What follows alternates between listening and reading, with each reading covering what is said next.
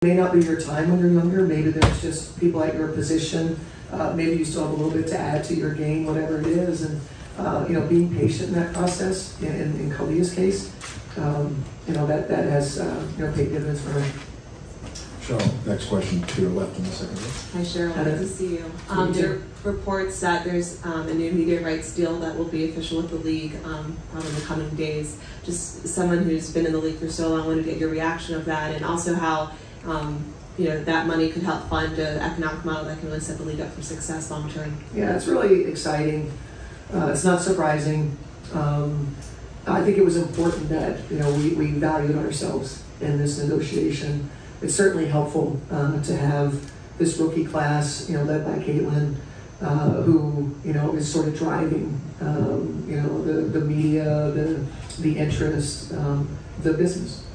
And so I think making sure that, I said this in the beginning of the season, what can the WNBA do? We can take advantage and not sell ourselves short. And also have a vision for the future, where this league is headed, like all pro sports leagues that we've seen, NBA, Major League Baseball, NFL. There is an evolution to a sports league, and we're in our evolution. This is our moment to take that next step. We are going to, I think, 10 or 11 years, whatever it was. I hope that there is, what I would label as a kicker in there for when we reach certain thresholds that maybe didn't exist in the last deal that we had. Because there's going to be growth. Because when you get more eyes on it, right, it's going to continue to grow. Valuations of franchises, interest, etc. It's all natural. The same thing that you saw with the NBA is going to happen with the WNBA. And so I think I applaud if it's true. Whatever elements are true, and I applaud obviously leadership and getting this done. Because the initial numbers that I heard, I didn't think did it justice, did our league justice. But if we can land in this space and even more, then I think we probably that was probably a well done process. How can that trickle down and impact players? Well, I think the obvious, I should probably avoid, I think Becky sat here in Vegas, got set up in a press conference and got fined a lot of money. I'm going to avoid talking about collectively bargained issues. Next question, Cheryl, to your right in the third row. Hi, I'm a Bachelorette, Sports Illustrated. Looking back to that game against Belgium in February, considering that Team USA doesn't find itself in a lot of low-slate situations like that, I'm curious if you think there's anything that this team is going to be able to take from that, just experiencing that in a new environment internationally. There's no question about it. I know it's what we anticipated as coaches, and I also thought it's what we needed. We need adversity. I think to be able to reach your greatest heights, you have to experience adversity.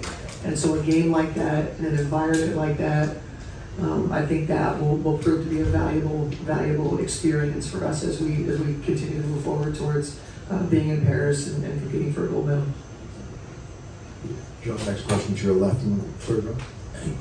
Coach, when you talk about obviously getting to Paris with the team, the talent, you said some players younger, maybe not ready to hear Kalia Copper, obviously in her career, but the challenges and the fun coaching a team, because I know you can obviously, as you know, you can't force chemistry, but just kind of getting them to work together and obviously working for a gold medal. What's the challenge in that? Well, it can be a challenge if you, sort of let it. I think that it is a narrative. It is true in terms of time, but I also think what you do in your time together and working towards that chemistry. We talk about that every time we get together, and what we think is necessary, and that's more proprietary information. But we understand it. But we're not going to let that be a reason why we're not successful. Cheryl, on the right side, fourth row. Hi, Cheryl. How are you? When you're looking at group play and it's a tough group that you got drawn into, what are the challenges you're kind of looking forward to and preparing your team for? I love the difference in stylistic scenarios that we'll see in terms of schemes, and we will be challenged. Again, I thought the pool, I thought it was great. I think it's what we need as we have a shorter runway into medal rounds with just 3 games. I think giving ourselves, the game tomorrow, the competition in that, the game over in London, I think it's all really, really good for us, and I'm hopeful that we're going to have to go through ups and downs and learn quickly how to navigate them. All right, well, one more question from the room, and if we have time, one on Zoom. Cheryl, third row center. Hi, Cheryl. Matt Ishby has said, you know, he's put a lot of effort into making this the best All-Star weekend ever. What have you seen from, you know, the city of Phoenix and the Mercury from him? Like, what type of accommodations have you seen for players, and what, like, the investment, the events? Yeah, and I haven't gotten to see the broader. I've heard. I can tell you what I've seen, what I've experienced, and first, I think it's absolutely tremendous as someone that's been in the league since 2001, where ownership was then, and where ownership is now, and where we're heading. It is very exciting, and Matt is one of those owners who is really, really committed. It's going to drive our league forward in ways that it's absolutely deserving, and so I think what we're seeing here is that. I think everything that he's doing, you know, that we heard about, you know, when they were in the hiring process, when they're in free agency, et cetera, the facility. But I think what I've seen, Phoenix is a great city. They love the WNBA. I absolutely love that we have Cheryl Miller in this, because I actually was at, you know, Cheryl Miller coached Phoenix game, you know, many years ago, and they have long been a fan base in a city that has embraced the WNBA.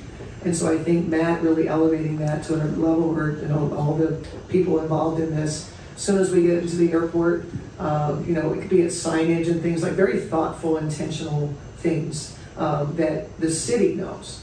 Not just, of course, we know, but the city knows. And so putting it on a, you know, a bigger stage, the coverage, et cetera, the show that I know we're going to put on tomorrow, that speaks for itself. But all the other stuff, think about when you go to an NBA All-Star Weekend. What does it look like and feel like? This All-Star game resembles that probably more than any other. This will be our last question. Cheryl, fourth row to your right. Cheryl, I was wondering about piggybacking off the question of the growth of the league. MLB has done this, NBA as well as NFL, scheduling games, exhibitions overseas, and regular season.